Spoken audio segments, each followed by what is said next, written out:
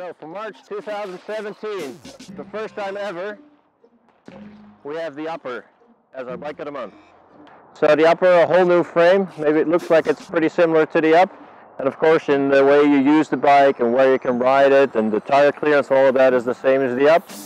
But we've completely changed the layup. We've gone to flat mount, made a lot of little tweaks, and so we're very happy with it. It took a bit of time, but it's ready now.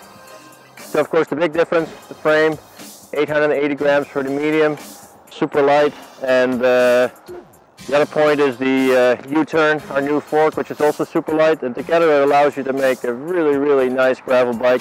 This setup has pretty standard NV components, 7.1 kilograms.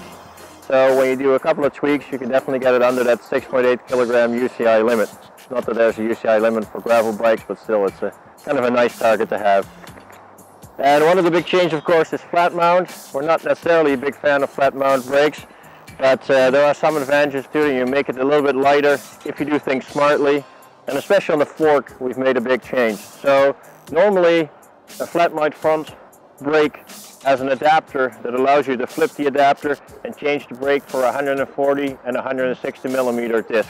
That's what the whole industry uses, but to me it really makes no sense because, you know, for a gravel bike, you never want to put a 140 millimeter rotor in the front. It's always 160. So we don't need that adjustment. So we threw away the adapter and mount the brake directly onto the fork. So we save the weight of the adapter. We also make the whole system stiffer in the braking. There's less spongy feeling because of the adapter. And it looks cool too, because now the bolts come out the front of the fork, which I think is rather nice. Then we've made it up with custom carbon tie axles, front and rear, super light. So overall, you save about 400 grams between the upper and the up as a whole system. That's it. We'll get back to the detailed components and some nice photos in the next couple of weeks. But here it is, the first ever upper as bike of the month.